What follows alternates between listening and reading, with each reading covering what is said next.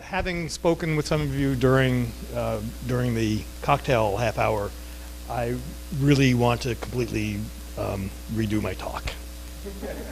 This is not a good feeling, but I will proceed. I will, in fact, I'm planning on jumping over some slides that turns out, you don't want to hear about, nor do you need to hear about. I do want to talk about what's going on with knowledge. And since this is about innovation, I'm going to try to frame it really broadly. So this is the hypothesis of the talk. I'm sorry, I have to look backwards because many of these are new slides and I don't remember what I said. So the hypothesis is that we've in fact, we now can scale, knowledge, information, data, the whole kit and caboodle. We're not used to what happens when we scale things. We're just figuring out, and we keep getting delighted by and occasionally appalled by what happens when we scale these things, the new media of knowledge. But my hypothesis is that, our ability to innovate has been constrained in ways that we didn't recognize back in the old days by the limitations of the media, because we didn't recognize the old media had limitations, which you generally don't until the new one comes along, and that this requires changing some really basic assumptions. And we're obviously, I think, in the middle of this. So I want to, start by just sort of reminding you of what knowledge traditionally has been. When I say knowledge, I am thinking here of Western knowledge. I'm going to scope this very carefully to all of Western civilization. So that's pretty broad scope. And there is a definite tradition here of what we think knowledge consists of. It's loose around the edges, but it's pretty consistent. So I want to point to a few properties, 4 to be exact. There are more. First is that knowledge we've assumed is a type of filtering. And this comes straight out of the Greek beginnings when the notion of knowledge was invented about 2,500 years ago, where we needed this term this concept because everybody got to speak in the square to help set policy in Athens, where everybody means white property owning men. And so many opinions were expressed, and you had to figure out which were the opinions worth following. And so knowledge was established. It was created as this filter. Can we separate the bad opinions from the ones that are true, and also we are justified in believing, which is in fact Plato's definition, justified true belief. So from the beginning, it's been a type of filtering. Second of all, knowledge has been what is settled. So if we don't agree as a culture about something, then we say, well, we don't know yet. We don't know. It's only once all reasonable people agree that we talk about knowledge, that we say it's knowledge, where reasonable conceals a world of pain. It's how you exclude the people who you really disagree with. Nevertheless, if reasonable people generally agree, then we say it's knowledge, and otherwise we say it's not. So it has this property of being settled. Third is that we've assumed in the West, and we're losing this sense somewhat, but we've assumed that knowledge is in fact extremely orderly. And in fact, from the Greeks, to know what something is, and this is very Aristotle and somewhat Plato and Socrates, but it's very Aristotle. To know what something is to know its position in the order of the universe.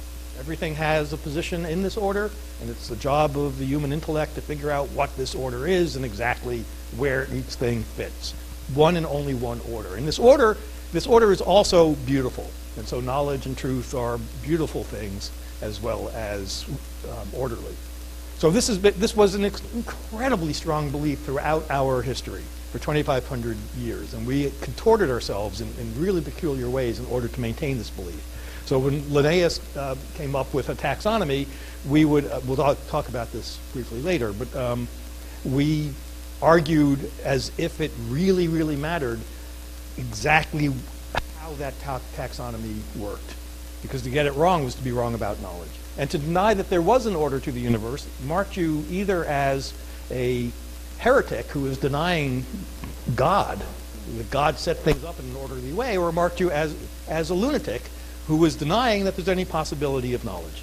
If there's no order, then you can't know anything. This was taken for granted.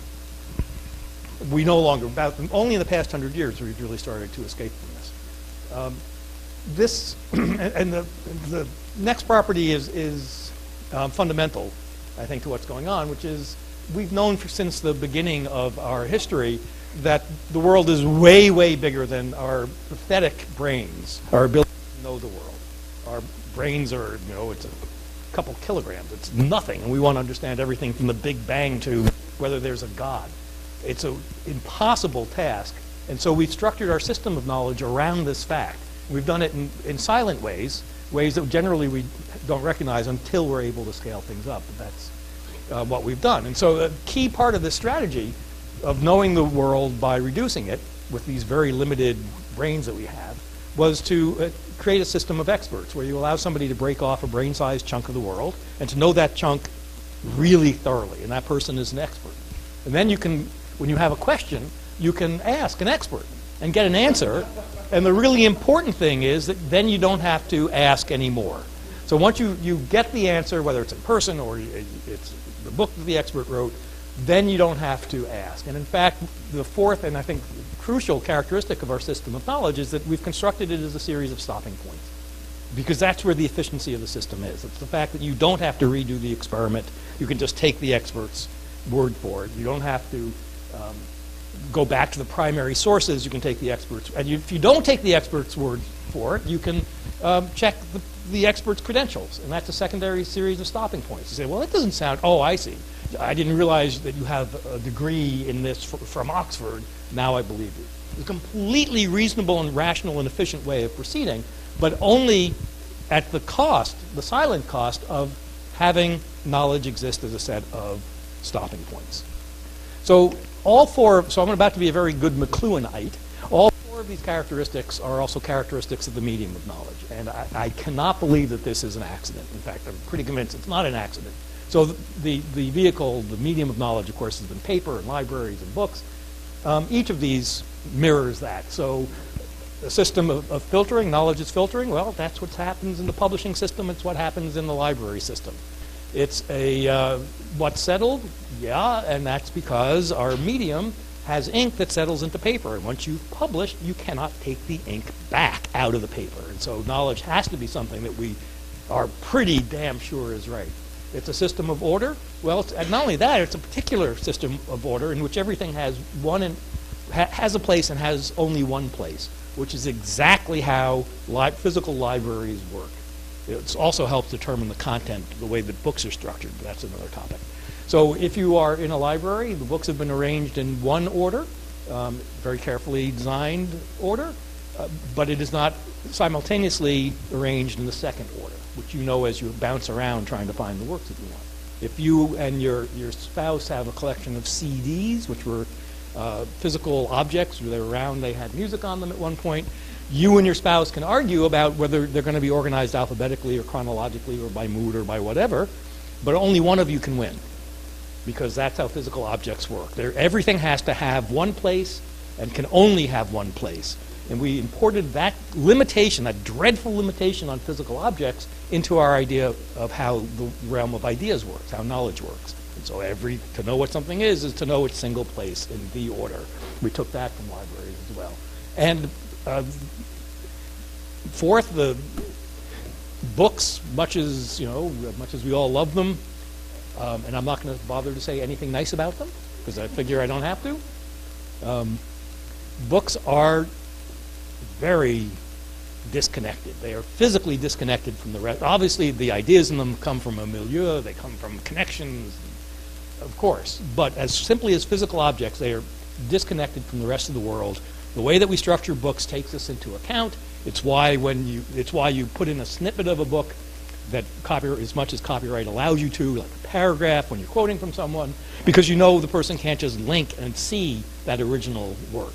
We build books around the fact of their limitations, their disconnectedness. And so I don't think it's entirely an accident that knowledge is also, as a system, has this characteristic. But now we have a new medium. Very clearly, this is where knowledge is moving. If you disagree, we can talk about that now, or preferably at some other point. And so we can expect on McLuhan-esque grounds that knowledge will start taking on the properties of its new medium. And the primary property of this new medium, well, I'll point to two. One is that it is a scaled environment. It's as big as we can imagine. It has no natural limitation on its size. And the second is that it's linked. It's a network. And so knowledge is taking on these properties. And so from my point of view, or my hypothesis anyway, is that knowledge is becoming networked. I don't think it's that controversial, but I'm going to act as if it is. So I want to give an example of network knowledge, just to make it clear that I'm not talking about anything weird or some new piece of technology that I'm pitching that will allow you to network your knowledge. I mean, this is already all around us.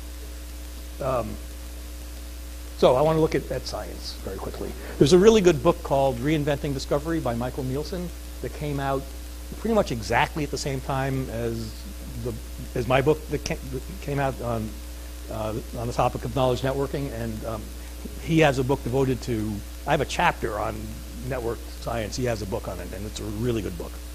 So if it's 1919 and you've been really interested in this Einstein fella, crazy idea that he has, and you've been waiting for the critical experiment, which involved waiting for a solar eclipse and seeing if the sun, in fact, bent light. And so you've been waiting for this, and it's the day after, and you open up the New York Times, on front page news, actually. There's this article saying, yup, Einstein was right. It's pretty big news, and you're just really excited about it. You read through it, you have questions, you're curious about it, you want to know more, but you can't, because I said it was 1919, right? This was it. This was all the information you got, and you were happy to have it. If you had any questions, tough. Tough. What are you going to do? You go to the library? The library only has another copy of the New York Times. It doesn't have any other material. You have questions? You can ask the next person who's also reading the New York Times. There's no way to get, literally no way to get any more information. After some months or maybe years, maybe you can, but you were stuck. That's the way it worked. Now it's, say, 2011. Remember the faster-than-light neutrino data? It came out of the Large Hadron Collider. Right? So very spectacular data that seemed to suggest, if the data were correct, turned out it wasn't loose optical cable. We didn't know that at the time. But if the data were correct, then Einstein was wrong. And so the people who came up with this data, very reasonable, responsible people, Large Hadron Collider, these are not kooks, could have gotten this data published anywhere. Any journal would have taken it, lead story, but it would have taken a year and a half or 2 years to get it through the process and get it reprinted, so they instead stuck it at archive.org, which, as all of you know, most of you know, some of you know, is a site where scientists and mathematicians can post whatever they want to at any stage of development, from a rough draft to the pure data, rough data, to the finished article. So they posted no editorial process, no peer review.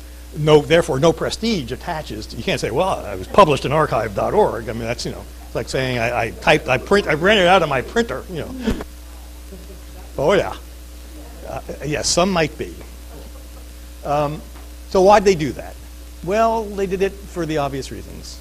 They did it because they wanted to get it out quickly, and they wanted to get it out quickly because they wanted discussion of this. They were disturbed by this data. And that's exactly what happened, of course. Over the course of days and then weeks and months, there was a huge network of commentary arose. People with other explanations, people with questions and with answers and with hypotheses and crackpot hypotheses, and it was professional physicists, and it was amateurs who were incredibly insightful and smart, and amateurs who were incredibly stupid and idiotic and had crazy ideas, who took the data and misused it, or people who applied it to new areas where it did or didn't make sense. That's how these things work. And as a result, the entire ecosystem of knowledge was filled in, every niche. So if you had a question without knowing the math, which would be me, you could get an answer to it. And if you needed a follow-up, you'd find a follow-up as well. If you were a professional physicist, you could have a discussion at that level, or you could choose to help somebody like me. And so this ecosystem got incredibly rich. And if you wanted to know about this data, this is where you went. You went out onto this loose-edged web. Obviously, there are no borders around it. You went out onto this web and you explored, link to link. What gave this web, so first of all, this is where knowledge lived at that point. This is where the knowledge was. It was not simply in the archive.org paper, it was in this web. And this web had value because of the differences and disagreements among the people who were participating. If they were all saying the same thing, it would have much less value. So here we have knowledge that comes not from being settled and homogeneous, but from being different and in dispute and linked. It's one of the differences between the old world and the new one, is that when these differences appear, they are connected, and they are frequently in conversation with one another. Long, slow conversation, but there it is. And so I think that on the one hand, this is in some ways a disaster, because not the faster than light neutrino web, but the fact that the web is filled with disagreement it gives us empirical evidence of what we should have known all along, but we spent a long time in our history arguing against, namely that in fact we don't agree and we never will. So we've had this idea that one of the reasons that we care about knowledge in our culture is that it makes a promise that if we all agree to be open-minded and to be guided by the facts, we will come to agreement. I think this is why the Senator Moynihan quote that everyone's entitled to his own opinion but not his own facts.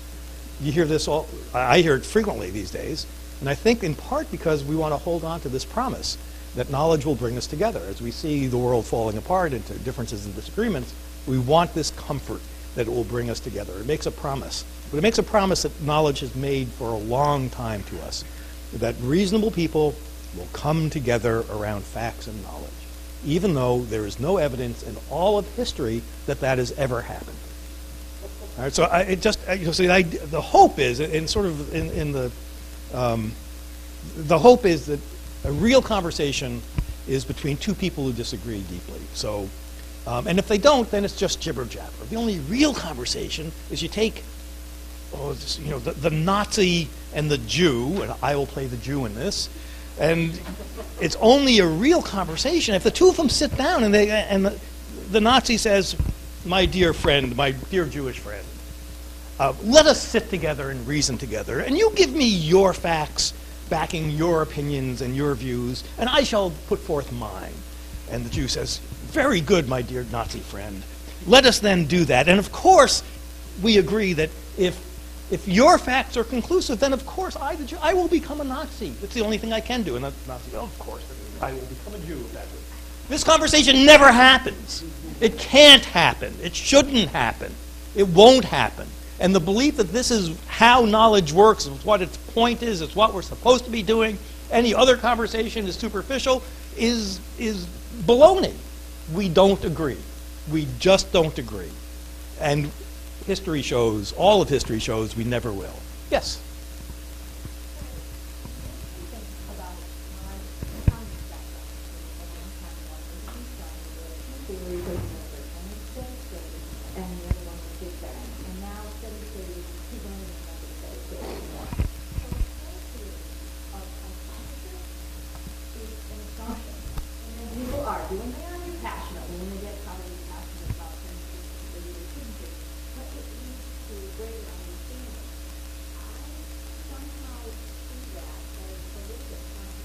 A little bit? Yes, no, it's absolutely.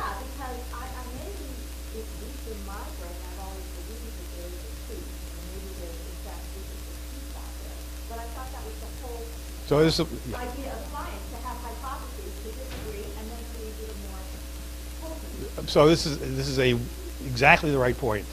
So thank you. So first of all, I want to be careful to say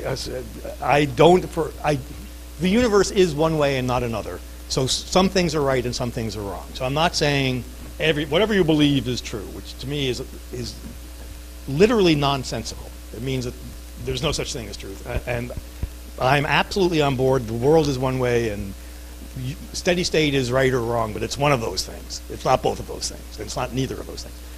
So that's the first point. Therefore, my point is not that there's no truth. It's that we don't agree about the truth, and we will never get everybody to agree about it. The second point is really crucial that you raise.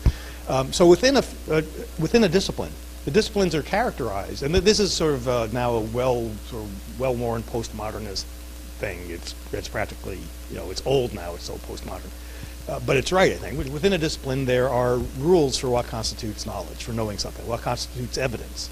And within science, and in most of the disciplines, we'll say in all the disciplines, it's very well understood what constitutes evidence. What constitutes evidence in astronomy is different than what constitutes evidence in an experimental science, is different than what constitutes evidence in a law court, in a literary theory class, in an argument about celebrity gossip, where the evidence can be very minor because the discussion is usually not taken too seriously. And each of these disciplines, they are characterized by what constitutes the rules of evidence, what constitutes the rules by which something is taken as settled. And the sciences certainly have this, the structure of scientific revolutions idea, which at least some of which I think is true, is that this gets embodied in a very concrete form in textbooks. And the textbooks are taken as the canon. It's a changing canon, but as a canon. So I am not saying that there is no science, that I'm not saying that there are no processes by which we establish things as true. I'm saying something simpler and stupider than that, which is we have those. We should believe the evidence within a discipline. So we should believe that Big Bang is far more probably true than steady state. The scientists generally will talk about evidence rather than facts and about the probability of their hypotheses. We should believe in evolution. Nevertheless, we don't. And the people who don't believe in evolution are not going to come to believe that. That's a conversation that can't ever have. Within evolutionary science, you can have very productive arguments which do get settled, although we also have some that don't. So we simply don't agree as across the world. In fact, it's getting worse because there are now more cultures that we hear from, and those cultures disagree about things as well. But we do within disciplines, and that's a really important point. Thank you. Yes? I have another 140 slides to go, but yeah. No, I have a lot of slides. No, go ahead. No. So is it fair, from your perspective, is it fair to say that truth is an evolutionary process? In other words, technology enables deeper levels of truth, and basically as we evolve as a species, we evolve as people. You look at pretty much anything that's occurred in the past, right? I mean, there's anything that's printed or to the point, well, many of the points you made, printed or put in a particular place or being an evidence truth in textbook. Then later on, we can prove that just because we have a better microscope, right? Yeah.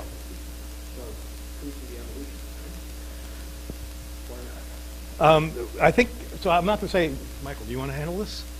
You know what, I have a Please. follow-on, Oh. but you weren't planning on presenting today. I've got the quotes you that you can whatever you want. Please. My 13-year-old can almost be here now a year to that from a science class, and he said he was really frustrated. And I have to remember what the teacher tells me, I'm really great job. And I have to remember what the textbook says. And I have to remember what's right. And they're not always the same. So you, of course, punished him and told him to, as insubordinate. Good parenting there, Michael. Yeah. So I'll tell you what I believe, but I don't think it's particularly interesting. Okay? I like science, and I believe that it progresses. So we know now more than we did 50 years ago.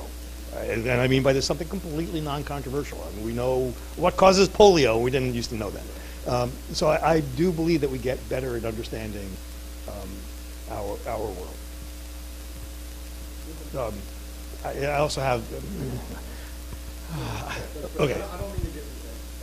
It's fine. If this helps anybody, and it won't, I'm going to apply a label to myself. I am, so my background, in fact, many, many, many years ago is in philosophy. I stopped doing that in 1986, a long time ago.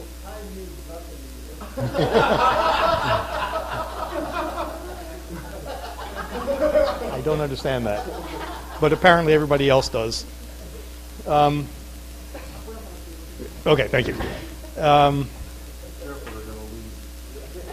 Oh. Okay, well, so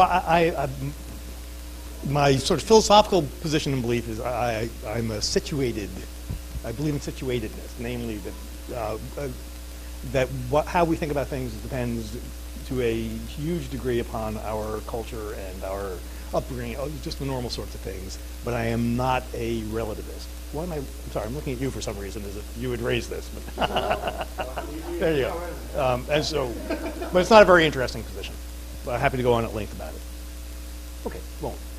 Okay, so that's distressing. I mean, the fact that we don't agree is distressing, but I want to point to some positive possibilities. In the 19th century, scientists spent a lot of time arguing over whether this thing was a mammal or something else, or even if it could possibly exist. So when scientists were in England were sent a dead one of these from Australia, and they dissected it, and it had eggs inside, which is not supposed to happen with a mammal, they decided it must be a hoax because it so violated the order that had been set up. There were no mammals that laid eggs. How to classify this was essentially a silly waste of time. Nothing hangs upon how you classify it. It was a waste of time. And so we don't have that exact argument anymore very often. Well, we still do, but we're getting better about not having them. You know the Encyclopedia of Life site? Really wonderful site. Every species gets a page. And it collects every name it can find for each species. Every language, scientific, slang words, it doesn't care. It just wants you to be able to find this thing if you're looking for it. But more to the point, it also collects taxonomies. So if you and I are researching the platypus, and I insist that it must be in this category, and you insist, no, that's stupid, it must be in that category, we don't have to have that argument. You can see it at Encyclopedia of Life. Your taxonomy, and you'll see it in the one that you like. I'll see it in the one that I like. We both know we're talking about the same thing, and so we can have actually an interesting and productive discussion. This is the namespace approach to handling difference. It's a way of maintaining difference, but still enabling productive conversation. And namespaces are an incredibly powerful way of handling difference and disagreement. Second example of how we handle difference and maintain differences while still being able to talk with one another. If you look at the Wikipedia article on the history of aviation, in English, you'll see the Wright brothers are all over the place. They created, they built the first airplane. If you look at the French version, the Wright brothers show up as basically a carnival act that cashed in on the real work, which happened to be done by a French guy. So not that much, not all that surprising. And cultures have always had this sort of difference. The thing that's interesting to me is that at Wikipedia, you can see, if you're interested in this, you can just click and see the French one from the English or the English from the French. And in fact, over the past 5 years, the two stories have started to converge. They haven't converged entirely. The French still give their primary credit to the French guy and us to. Nevertheless, the two stories have started to get closer, possibly because they are linked, and now we can see those differences. So here's another example of maintaining differences in a way that still enables us to become somewhat productive. So this is another example. This is a long one, but and I'm going to go really quickly, I hope. But it leads to something. So how many? This Tim Berners-Lee. Are you familiar with linked data?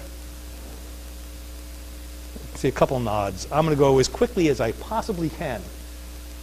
Sir Tim has been pushing on linked data, possibly as a response to the ungainliness of the original semantic web vision of a world in which I'm overstating, but only a little bit, a world in which all domains have complex ontologies that map the relationships of all the pieces, and everything works together on the web incredibly well. Well, it turns out that's really hard, and linked data provides a shortcut, a much messier shortcut. So the idea is that you take data which otherwise would have been sort of in a SQL database, you'd create triples of this sort, but let's say there's another database, another group that has another database. Walt Whitman saw Honest Abe. Very likely that Whitman did see Honest Abe, by the way. And there's a third database, separate group, that expresses it this way, that Abraham Lincoln was the president. And because computers are stupid, they don't know that Lincoln, Honest Abe, and Abraham Lincoln are the same thing. So linked data says, in addition to structuring your information as triples, every element in that triple ideally should be a URL, URI, pointing to a public source. So if it turns out that it happens that in each of these three separate databases, they are all pointing their Lincoln thing to the same page at, say, Wikipedia, then the computer that's going through these 3 different clusters of data can figure out that they're all talking about the same thing. And likewise for all 3 of those terms. So this is a way, linked data provides a way to release data into the wild so that it's no longer in a silo, but you get these clouds of data that can be crosswalked. Without having to plan ahead of time, here's the terminology that we will share among every reference to Abraham Lincoln. We shall refer to him as Abraham Lincoln or as Honest Abe or whatever. So without having to plan the data ahead of time, you are able to plan the schema ahead of time, you're able to release data that can be usefully linked. Is that clear enough that I can go on? Okay. So this is, again, a way of maintaining difference. Honest Abe versus Lincoln is not that important a difference, but you may be thinking about how to structure databases. The nomenclature and schema may matter to you. So we are seeing now these amazing dumps of can you dump a cloud?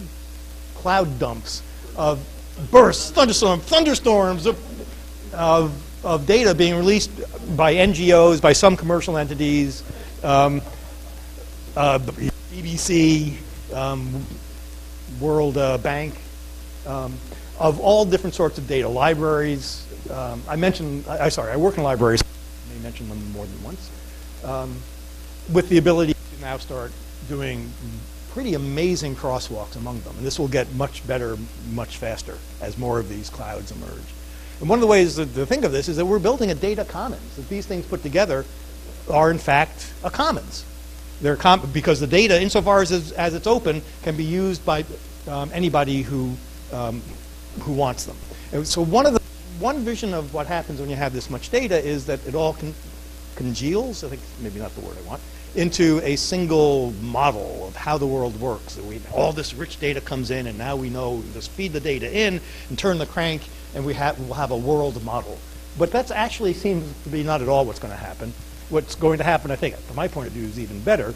So I'm going to quote John Wilbanks, who is head of Science Commons, who says, the crucial thing that these commons enable is that we need your nerds to argue with my nerds, because it's in that argument, not in the settling on one particular model that will explain the world, but it's in that argument among models that we'll see knowledge and truth emerge, not settle, but emerge in contention. We're in a position now where we can have very rich disagreements, not simply arguments, but very rich disagreements among one another. And it seems to me that this raises an issue. So for some reason I flagged issues. How can we build data commons? So next, knowledge network. My hypothesis is that, and I know this is an overstatement, I'm actually not sure it's an overstatement, that software developers now have the best rapid learning environment in human history. In any case, it's a pretty amazing one. So how many of you are developers, work with developers, something like that? Yeah, you feel comfortable in it, development. Okay. So then you know that if you need to learn a new language at any level of expertise, you go to Code Academy, you'll find fantastic tutorials, you go to Google or whatever, and you'll get hundreds of thousands of tutorials. Once you're starting to work in a language, if you have a question, a problem, you can't get something to work, you go to Stack Overflow, millions of questions have been asked and answered. They are answered by peers, pseudo-anonymously, and then there's a discussion. So somebody will say, I have a question, I don't know how to do this, I spent hours trying to get this simple thing done, and somebody will post, say, well, here's how you do it. And somebody else will say, well, that's good, but it won't work in IE, because nothing works in IE, so here's the code you need for IE. And somebody will say, well, yes, but then it won't work here, here's how to tweak it. And after 7 or 8 replies, you'll have really robust code just sitting there waiting to be copied, along with a discussion among very knowledgeable people about how they developed it. All for free. And as far as you know, they're competitors. You have no idea who they are. Stack Overflow is amazing. The reason that it works is that at scale, the chances that the question you have is you're the first one to have any particular question becomes vanishingly small. It is highly likely the question has been asked and answered at a site like Stack Overflow, and it's not the only one. When you are working on your code, you'll post it at GitHub if it's open source and people can find it. They can use it. They can fork it. Forking is another really good way to maintain difference and still be productive. So here we have this really rich environment. which depends upon people being willing to acknowledge their own lack of knowledge and competency, so to speak, within their own realm. Engineers are not, the software developers anyway, are not famous for being humble. But in fact, they're very comfortable saying, I can't figure this out, can somebody help me? And so having a culture that enables us to be honest enough like that is pretty crucial, I think, to having a culture of innovation. Okay, next, this is the next property of knowledge, which is it's orderly. And so we like order because it helps us find things and because we think that that is how knowledge works.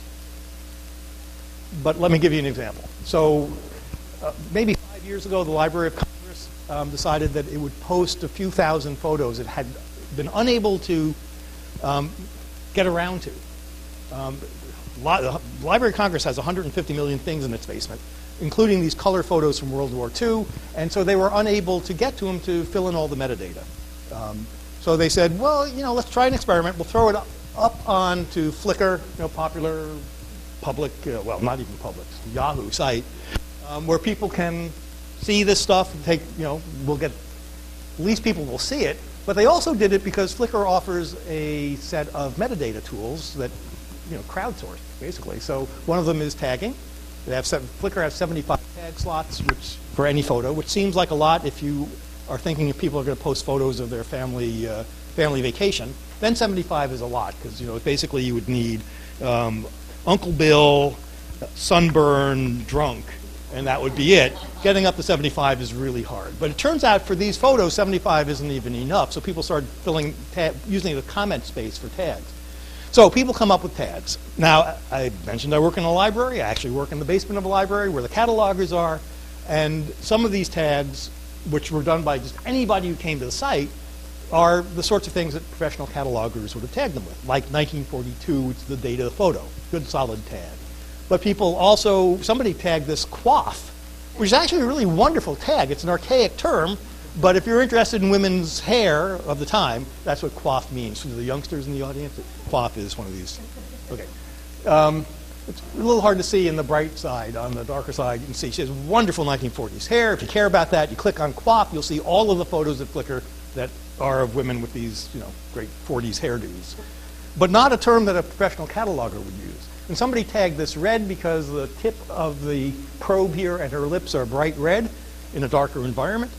And I had not noticed that. There are not a lot of red pixels in this photo, but the red is really crucial to it. So here's a statement that draws your eye to an aesthetic quality, excuse me, a tag that draws your eye to an aesthetic quality about the photo.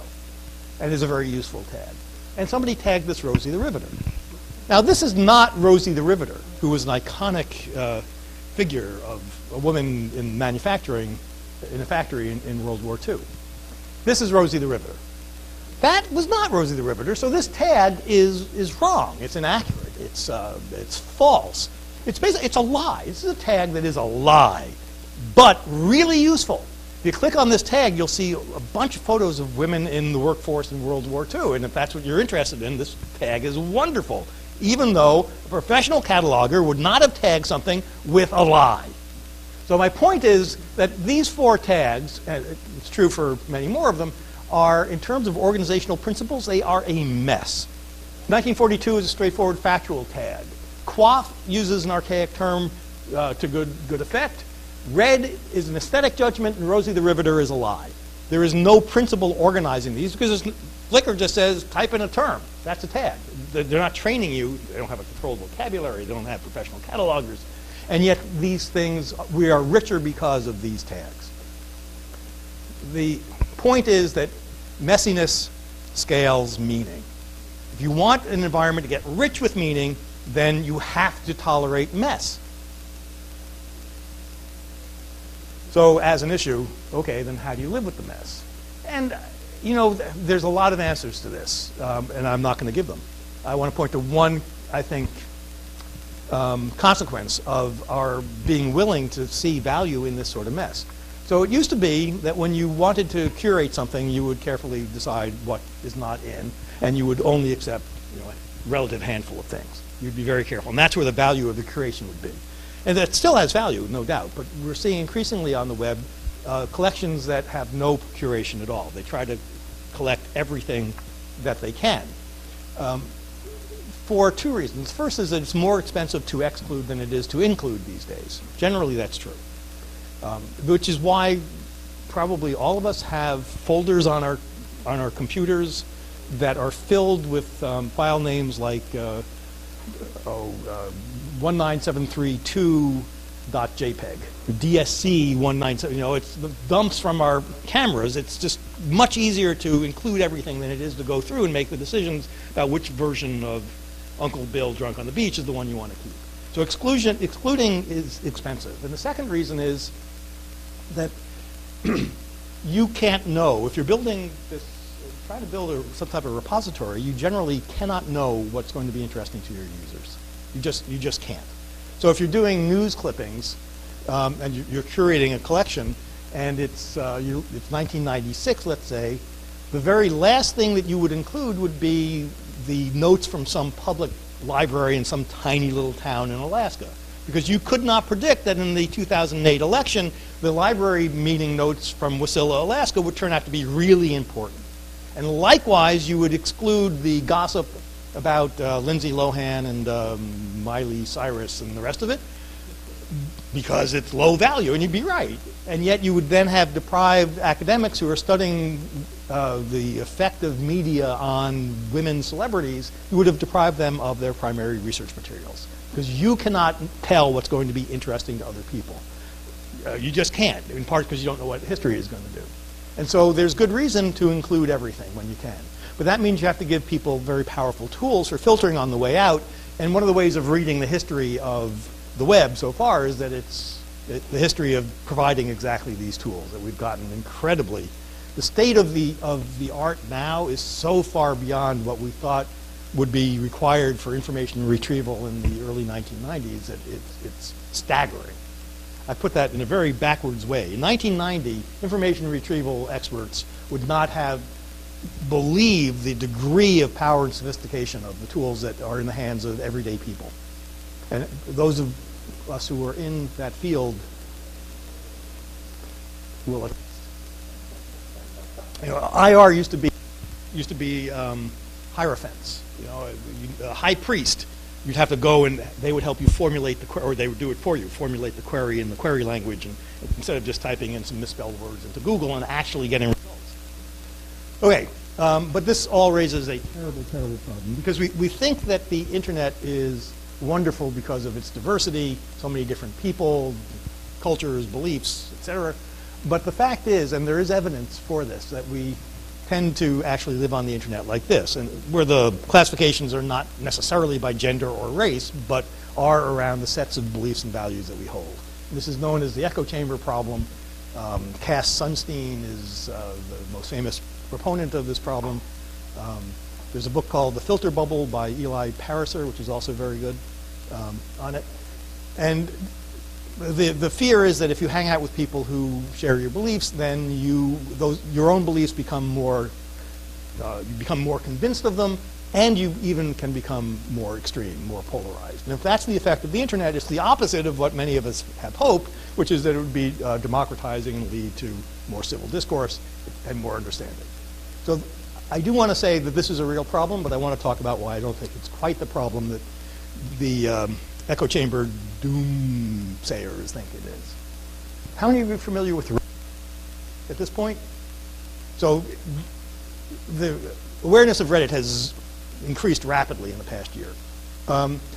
If you're not, and you go there, and you're going to wonder why I'm recommending it. But I do. I love Reddit. Reddit does this thing that a lot of sites now do, which is anybody can post a link, and then it gets voted up or down, and makes it onto the home page or not, and then it has long threaded discussions.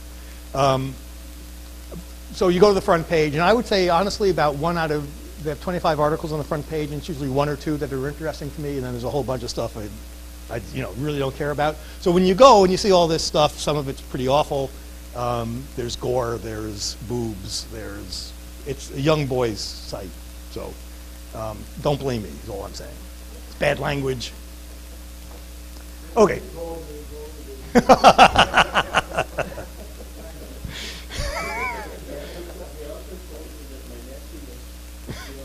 Yeah.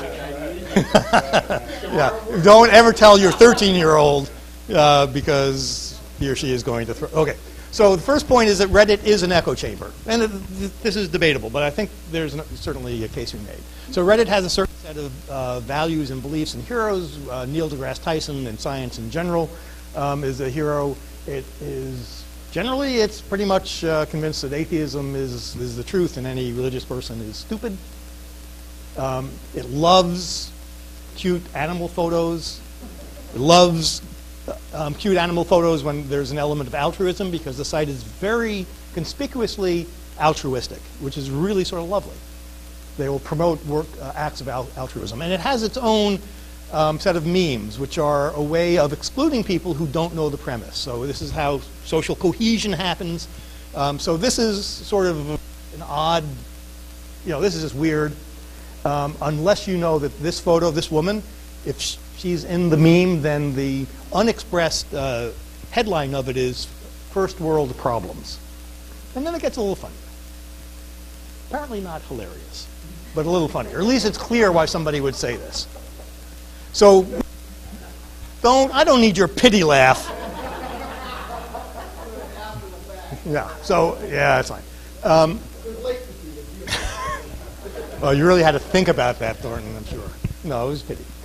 So the point is that this is an echo chamber. It has all the marks of an echo chamber. It has, in fact, it has its own private language. It has a set of abbreviations. If you don't know what they are, you're not a part of the group until you find out, and then you get some social cohesion. So TIL is, what does that mean? Redditors in the group? Today I learned. Right? And then there'll be something that you learned today. Or this one's a little more obscure. Fix that for you, which is a comment that changes the word or two in your comment and usually makes it funny. AMA, ask me anything.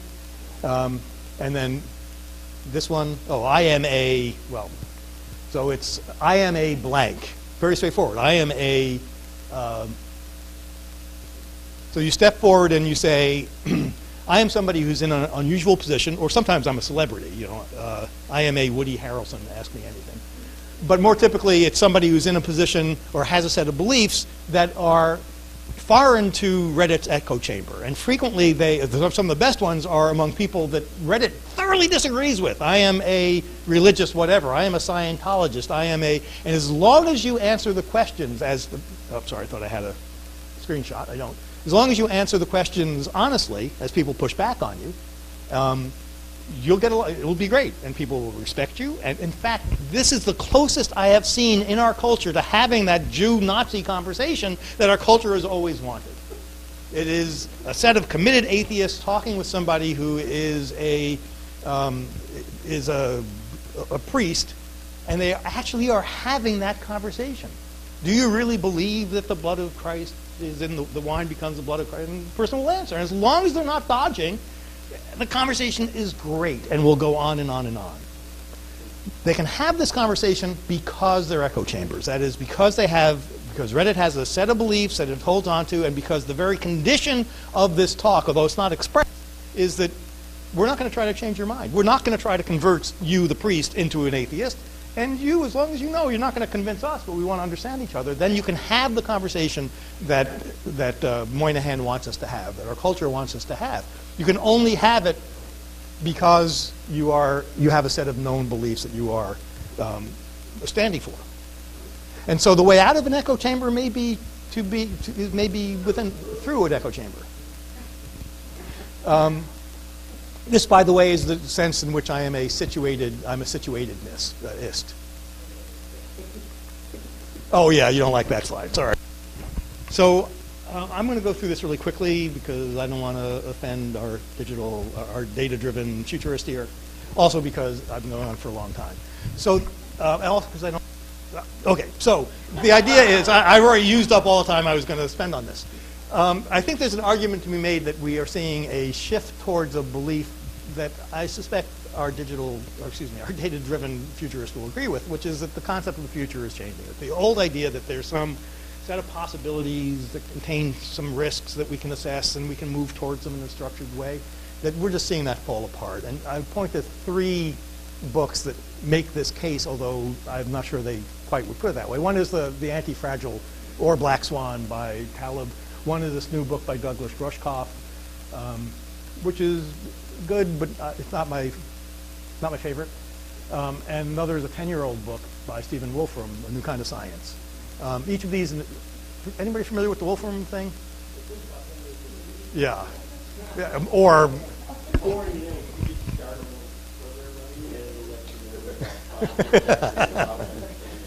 yeah.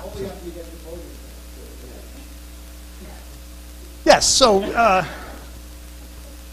each of these books in its own way makes the case that we can see so little into the future that the concept of the future is something that we can plan for really gets in our way. I'll leave it there, which is an issue. So what I thought I would do, but I'm going to race through, is propose platforms as a response to this lack of a knowable, radically unpredictable future. So the idea was that the way in the age of information, which is prior to our age, we would do the reasonable thing, which is we have a customer, a client who has a need. We build a piece of software that uses some data. We carefully structure the database, the schema, so that it would support this application, make our customer happy. A totally rational thing to do. It does entail inadvertently that we now have this private realm, which is none of the customer's business, and then we have a public realm, which is really put through a very small funnel hole, just what the customer needs, which is characteristic of how libraries have approached initially in the 1990s and continuing to a large degree the need to go online. They built portals. Remember portal technology? So this is very typical of that approach. You think of yourself as having some set of resources inside, and you're going to make them available to people online. That's certainly one approach. But it's far from future-proof. So what I was going to say, and I'm just going to breeze right through this, is we're seeing libraries, among others, adopt a platform approach. And by platform, so platform has a bunch of meanings these days, one of which is that it's an aggregation of services that lets you own your customer, more and more of your customers' work. I don't mean it exactly in that way. What I mean is you take all of your data, all of your metadata, you build a set of services and tools that allow other people to build apps. For you to build apps, but other people as well, on the grounds that you cannot, just as you cannot anticipate what all of your users are going to be interested in, you also can't build all of the apps that take advantage of all of the data and metadata that you have. Other people can, and they will. If you give them open APIs and interesting data, they will. And if you do that, then thinking particularly of libraries, you are serving a community of people, ideas, and works, which then can form a knowledge network. Remember the beginning of this endless talk. And you can then also feed back what gets developed among these people, particularly, say, in a university environment, also within a public library. You can feed it back in, and this platform gets richer and richer and richer and richer. Yes. In this case, the library would take its data and its metadata, provide services, open APIs, some set of tools.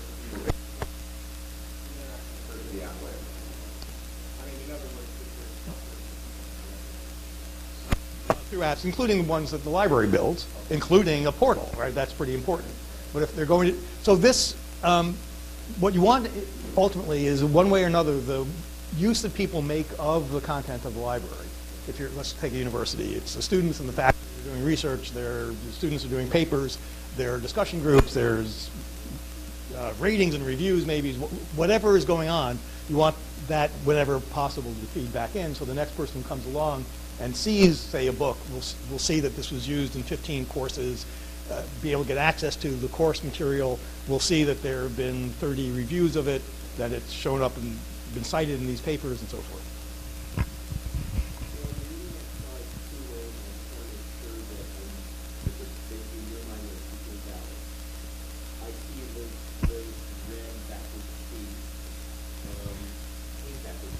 This one, or whatever it is. Yeah. This is a package of things, but I also see it as feedback. So I also see it as a design thing, which is increasingly the consumer, the people, are skipping the apps and going straight to service. No. Notice both ways. You're reading it wrong both ways. That's why I asked. You want to try again? Well, because I see Oh, now it's my fault.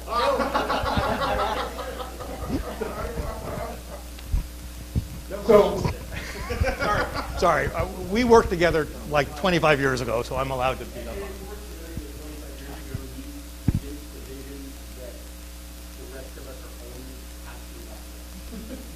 Yes, a failed vision. You are correct. No. So, first of all, I was too lazy to draw an arrow end on this side. So this backward C is supposed to have an arrow at either end. I got tired of drawing it. So it's not intended to bind the two, it's supposed to be feedback. And so it's the value that, so the whole point of having a platform like this is ultimately so that at the top layer, the people who are using stuff can develop interesting stuff. And in the case of knowledge, interesting ideas, and so forth. If they're going to do that, then you want to take as much advantage of that. As much of that as that is. So that's supposed to be a feedback.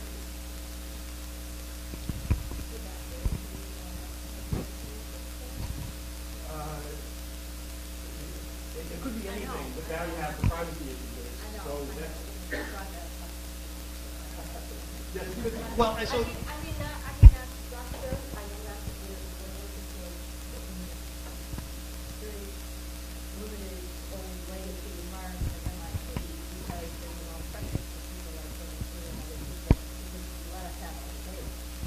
The privacy of the treatment data. And we're trying to build API when there's no middleware, there's old legacy applications with all kinds of different stuff. But if we had a structure like that, it would be, I know there's privacy, it would be a lot easier for people to get their work done. Like the Apple libraries that we've done on Netflix. Right? So I don't know the Apple library. Well, I don't know. There's Everything up until then, applications that they can access data, but we didn't set up the data that way. And I know that maybe I'm thinking of the right. Well, no, I think that I'm agreeing with you otherwise. So one of the changes is that in designing all the systems, we managed to really do it right? So you designed a schema and it had everything you needed, but nothing more, because it was expensive and difficult. And so we had really parsimonious data systems, even though they were these huge mainframes and they looked really big to us. They were tiny. You take what we used to know about an employee and an employee record and you compare it to what we know about this person on Facebook, where there can be hundreds of links going out, done bottom up without any order or organization other than what people want to link to, or on the web overall. The new environment is much, much, much, much richer. It has its own problems, but it's much richer. So the first point is that contrasting it with the old way of doing things, this was a greatly reduced amount. Now there's value, since you don't know what people are going to make with your stuff, you might as well make it all available, with the important exception, which you also point to, of privacy issues, which have been confounded by the damn cleverness of bad hackers who engage in re-identification techniques that identify people based upon data that you would never have thought has any risk attached to it.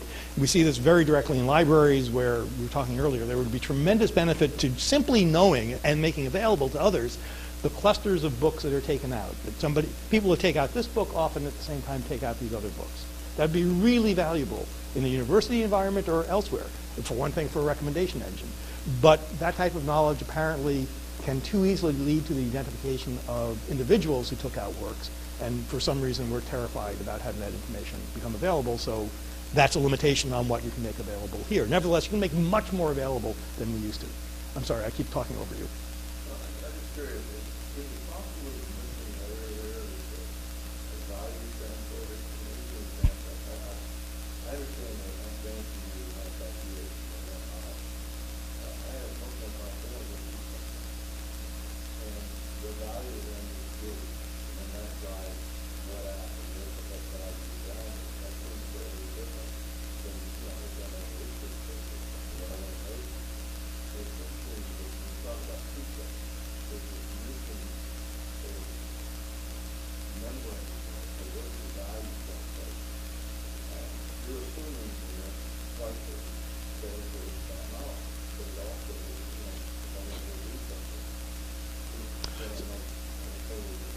So you are correct. I'm assuming it's about knowledge because that's what I've been thinking about, and that's sort of my overall theme. But yes, I think you're exactly right.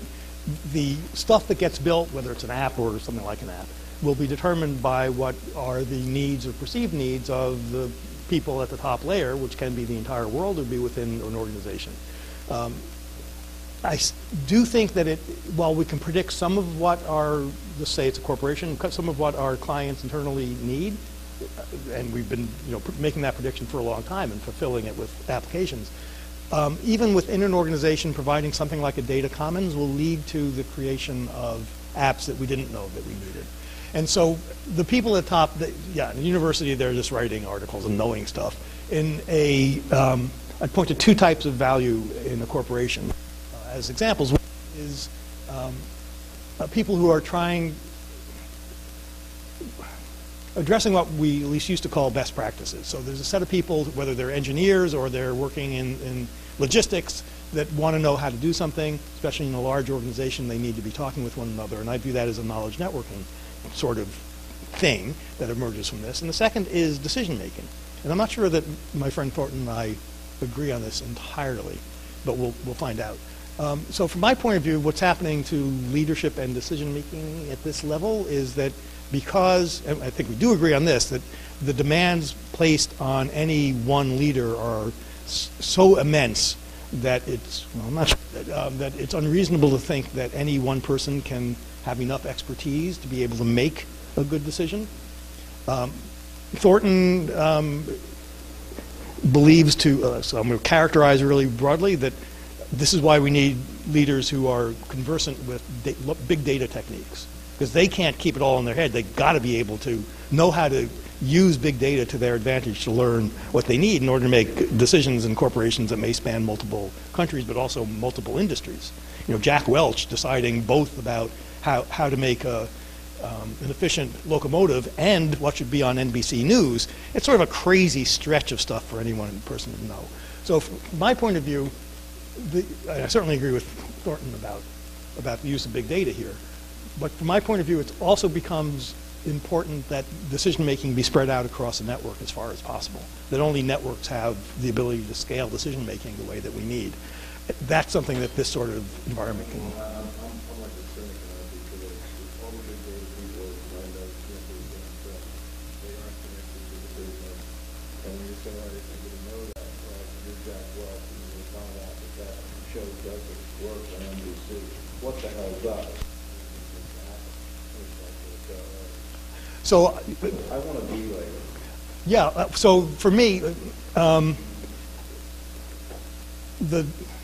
for leadership and decision making, the do layer is expressed by having a healthy network of individuals who have local expertise. Jack Welch is never going to know what works on. I don't care how deep a dive he does. He's never going to be as much of an expert about NBC News as NBC News is. So in a network model, which we see in various spots in very large enterprises on the net, Wikipedia is one, Linux is another, Debian is another. The expertise is kept as local as possible, and the decisions are kept as local as possible on the grounds that the experts are the ones closest to the problem, and the decisions only escalate when the local decision making fails. So if a decision gets escalated all the way to Jimmy fails, that's a sign that the system isn't working. It's a sign that it was unable to engage in its normal process, which would have resolved the question much lower down in the hierarchy. Whereas in Jack Welch's GE, it succeeds when it goes to Welch, the decision maker, the lone decider. That's the way the system is supposed to work. So for me, part of the do layer, at least in terms of talking about leadership, at the top is a network that escalates his decision-making as little as possible. But you're unconvinced. You're a skeptic. Yes, but this is a little different. Go ahead.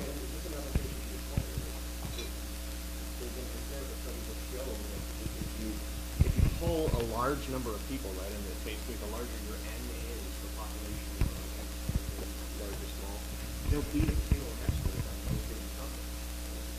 Just because there's a number of respondents, they limit that.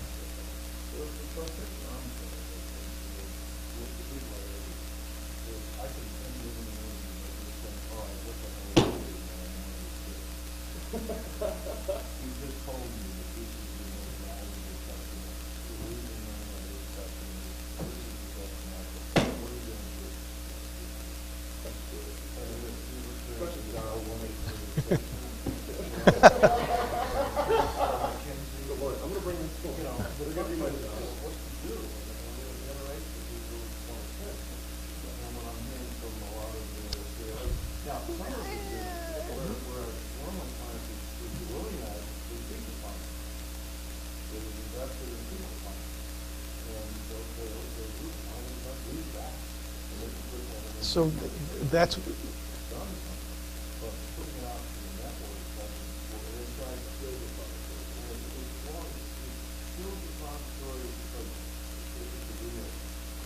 so. No, you can feel free to disagree. I've been wrong about everything in my life, so. You're out, buddy. Let's take a hike. So.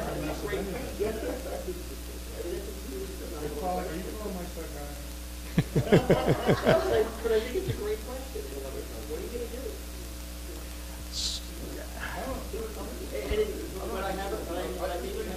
But I maybe have an answer. But so I want to actually push back. First of all, go ahead. No, I actually, there is no, big data without analytics is nothing, right? And analytics without action is nothing, right? So you're exactly right.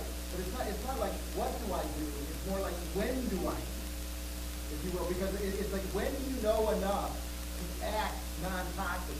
You know, as a futurist, it seems to be out of the shop. Yeah, sorry. As a futurist, I don't make the rules. We don't really predict the future. We just want to be directionally non-toxic.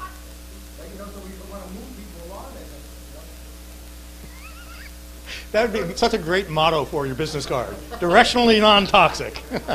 Some of them live. But I profoundly. As opposed to Roosevelt Yeah. Walk Gangsters like clients, right? So I actually want to very much agree with. I'm looking for another one of my titles is litigant. They only hear me. So first of all, crowdsourcing works in particular circumstances, and I think that Bruce is pointing to a different circumstance. So absolutely, there are places where the canonical example is guess the weight of the oxen in the crowd, right? Well, but even on find where the lost submarine is likely to be. I mean, those are the examples from the book, and they're wonderful examples, but they're different than the question. They flatten expertise, whereas what Bruce is saying is, in part, that you want to identify who the expert is. Not the crowd, but there's somebody who actually knows how to do this, and it's deep, and maybe it's technical. And so expertise isn't always flat. Sometimes it's and Isn't there a presumption there that, like, the absolute is knowable? Isn't that because it's working with the United States government, working with they're now dealing with something called a probability, these performance surveys, right? So they actually, it's a probability of what could happen. I think decision making is different. I mean, David Jack Welch basically saying, you do this, do it. The horse is actually simple days are over. So I really do think, you know, anyway, just tell me what to do. I mean, I am working with this, we have Marine 3-star generals. So you say, all right, folks, well, just tell me, draw a line. Which side of that line is where I kill people, this line is where I don't kill people, right? But why, it may not be that simple. kill them. I'm sorry, just a rule of thumb of mine.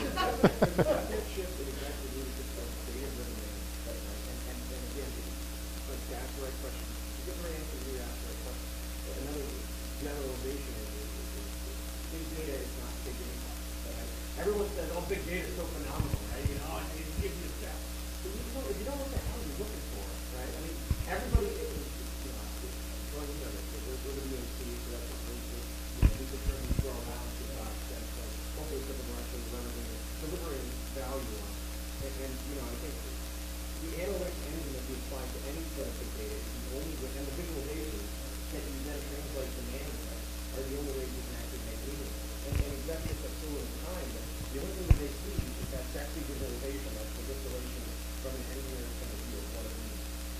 So, Michael? This is a great image that was consistent data. In the typical software development environment, what ends up happening is a huge pile of data is getting generated.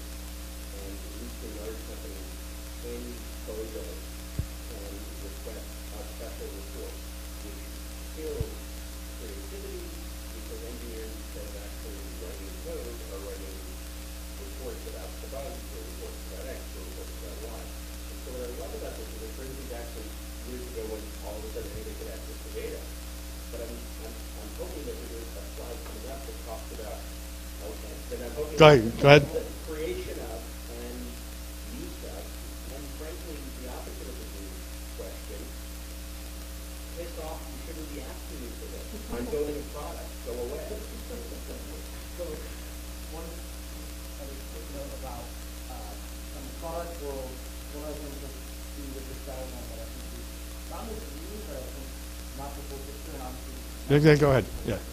is that the data that ultimately is expressed is the things that create ideas and work for people goes through that service in that way. But I do think that, as people mentioned before, what you do with the data is a service in itself, right? If you look at the most innovative companies that back something like this, included among the top 10 are companies that have stopped IPOs like Splunk or New Relic, which is really good. All these tools that allow sort of passive data monitoring and sort of insight gathering in a way that only alerts you when it's actionable, only alerts you to do something about it. Right? So it's a lot less about the curating custom reports.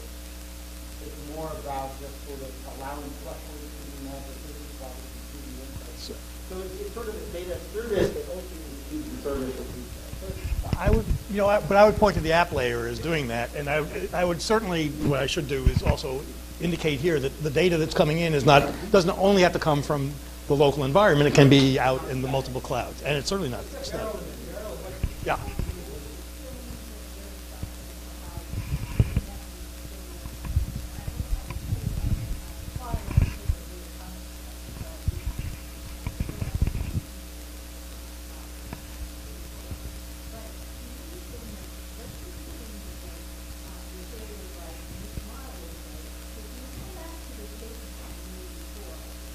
Which I now deny.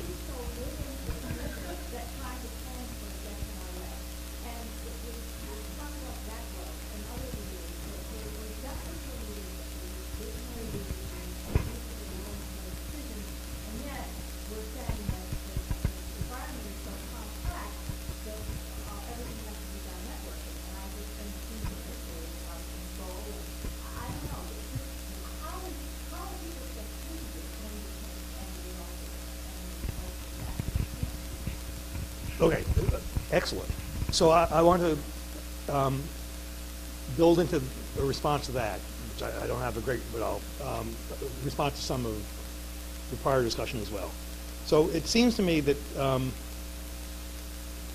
I agree with Thornton that the question is not just what you're going to do, but when, and that that a people finder, an expertise finder, expert finder is a very valuable thing, but what's even more valuable is having a network that allows expertise to emerge so that we aren't relying upon single individuals, because we can't do that anymore. That doesn't scale. And so one type of expertise finder, and it's a valuable tool, is type in the topic, we'll get you an expert. We need those. But another type of expertise finder is to have a vibrant network in which the expertise of people can emerge over time. This is a way of getting more, finding more of the expertise that's built into the system itself.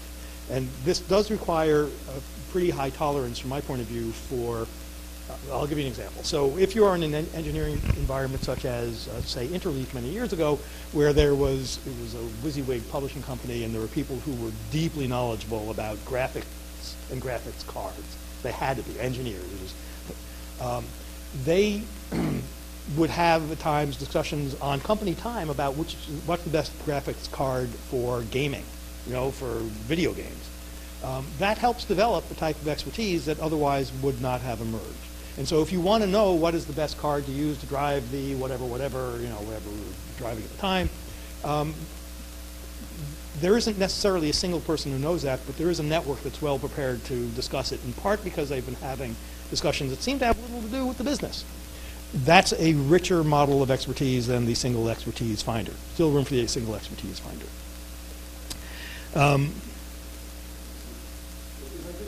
Please.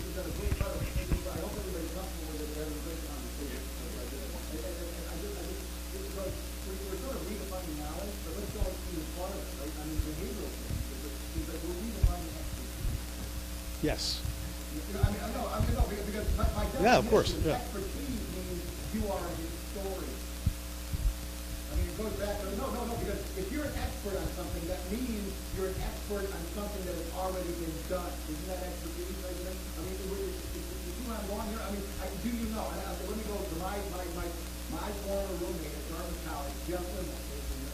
During the 2003 type of thing, he was looking at a deal, right? And like there were no covenants, and giving private equity was giving all this. He turned it down, right? And he goes to McKinsey. He bought a 3-month, $3 million consulting project. He was like, is this liquidity? We basically like all they do is throw money at it. Is this going to last, right? And like McKinsey came back for $3 million, there's no problem, send away problem, right? And of course, like boom, but basically 2 weeks later, the whole thing shut down. And they were the experts. So that's, I mean, the whole idea of relying on an expert, which is your get out of jail free card, is what's killing large organizations. But you're going to have to, data basically gets you to the body of knowledge, which is what is knowable. And then ultimately, I don't even really profound point. Every one of you.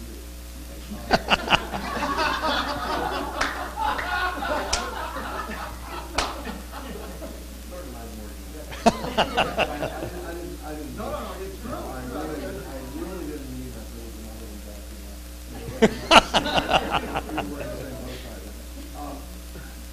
there is, in my mind, there's a dramatic difference between an expert and expertise. I mean, just profound. It's like here's innovation versus Invention. I love that. And I love it. That's true. But seriously, I look at people like, I really respect them. They have expertise. It's not just they're an expert. They're not a scientific person. They have the expertise. The other thing that go back to your example, I think your example is completely to my point. It just says that when you mention the software developers, how much of that, your example is somebody who used to do something.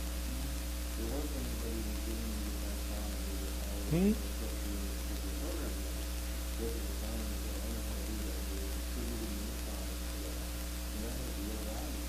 So I'm not going to tell them about shoot these analytic people or the data people and that. I just think we need to start with layer and missing our economy today. And the universities are economies at home, and that is we need to people how to do this. So this actually goes along with Marilyn's point, which I want to turn to as well. So on experts and expertise, experts don't scale, expertise does. But expertise scales by having networks of people who are, so you want to know how to do something in, I'll go back to software engineering, you go to a network site. You go to a structured network site like Stack Overflow, or you are reading the blogs and it's frequently, how do you do something in CSS? You'll find a post that tells you how to do a left float and a right float or whatever, and you'll find comments and elaboration. That network has expertise, greater than any of the single experts. And that's fundamentally what I am trying to say about knowledge network.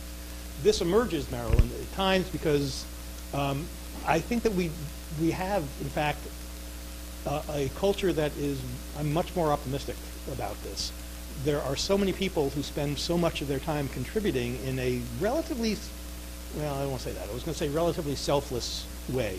People who will spend, there are threads at Reddit on historical topics. There's one on what we know about Rome, ancient Rome, that is, I'm just picking this out of the air, that is so deep and helpful, and so many people contributing, and people pushing back and saying, no, you're right, and arguing back and forth. And these threads are enormously rich. They're wonderful. No single person could have done it.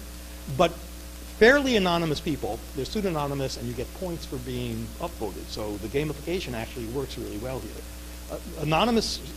Pseudonymous people contribute and create something that could not be imagined to be created by any individual, which is a point that, amazingly, I left stuff out. One of the important things that's going on, I think, is us beginning to recognize how powerful iteration is at scale. It's something that we are not used to. That's why Wikipedia looked like such a stupid idea when it was first said. You have to be crazy. Also, you can see here, by the way, in relation to your comments about leaders, that Jimmy Wales, whatever you think of him, I actually like him a lot. Wales had a vision.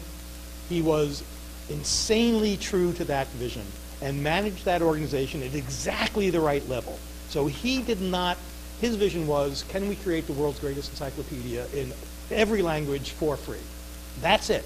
It was not, can we have a social experiment in which we do things in an open way, and maybe it was, how can we build the greatest encyclopedia in history for free? He did it, and he did it by having that vision, and by people rushed in, and they built this thing through iteration at scale beyond anybody. We didn't know we could do this. Do you know the Lolcat Bible? You all know Lolcats if you don't know what I mean. It's the cute kitty photos with a line or two, and it's funny. It started with "Hang in there, kitty" from the 70s, but online it's "Icon has cheeseburgers." So cats apparently speak in their own language. They don't speak English very well, and it's an artificial language that has been very well spec'd and is fully developed. It's better than Klingon. So cats have their own crazy language, and both Bibles, the Hebrew and the Christian Bible, have both been translated fully into Lolcat. Lolcatbible.com. Iteration at scale. Nobody would have said that this was done as a hobby and as a joke, and it was done. We don't understand the power. We're just beginning to understand the power of iteration at scale. Well, okay, it's funny, and it is a demonstration. Religion against kitties. I actually think this is an important point. It actually goes to Marilyn's point. We will do these things in order to show that we can do it. The big joke about Lolcat Bible, but that wouldn't have made the point of iteration at scale. This is this generation flexing its muscle.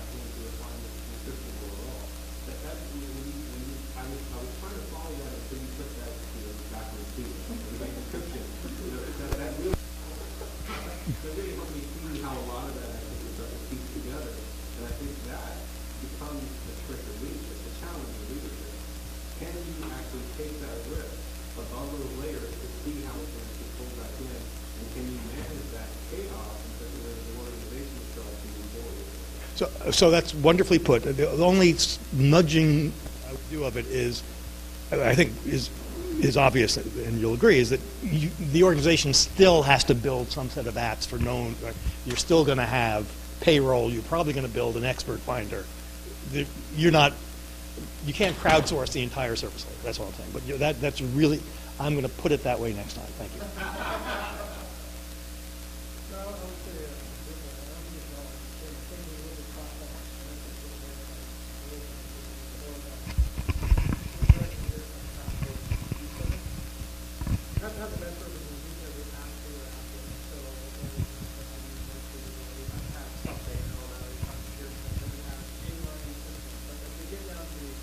purposes there that empower faculty, students, users, et cetera, that actually the data, we use it in ways that get problems done, a different way of looking at it, and we just feel that different way of creating, different way of science, different way of using it with other external mashups or whatever you're wanting to say. I think good examples of this are the MMO gaming have a game.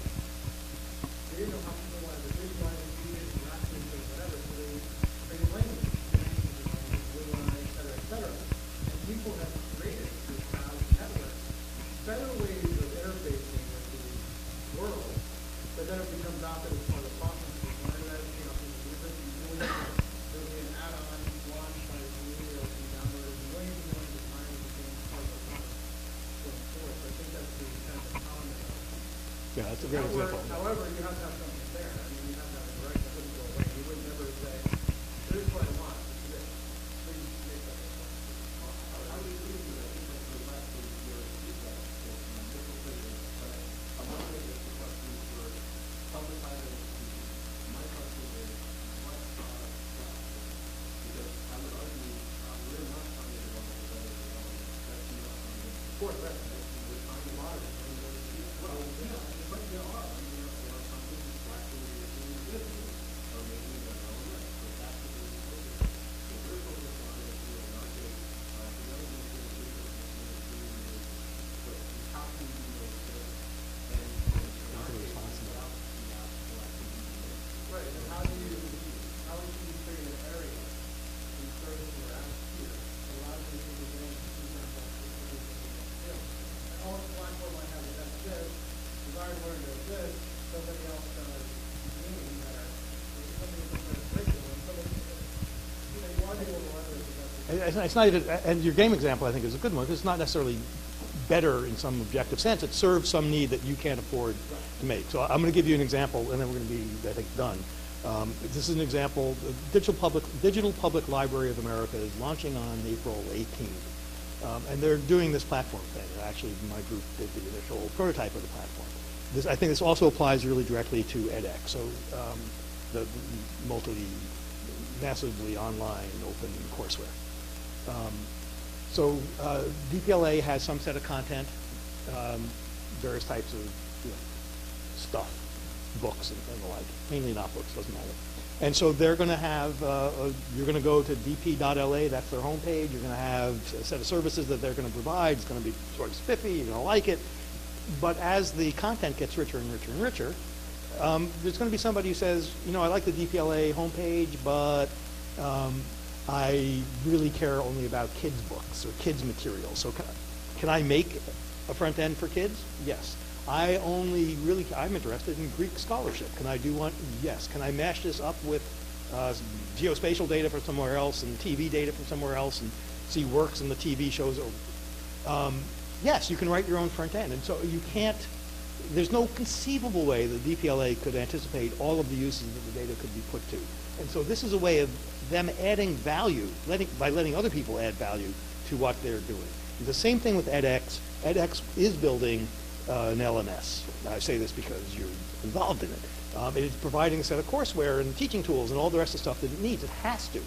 But at the same time, it would be such a tremendous loss if there were not an API so that other people can take advantage of whatever is publicly, leave aside the privacy concerns for the moment, whatever is publicly available. We can learn so much from seeing how a class that has 100,000 students in it is learning about a particular topic, and doing this across schools and across courses and across time is an amazingly rich resource for developing new ways of knowing and new ways of learning.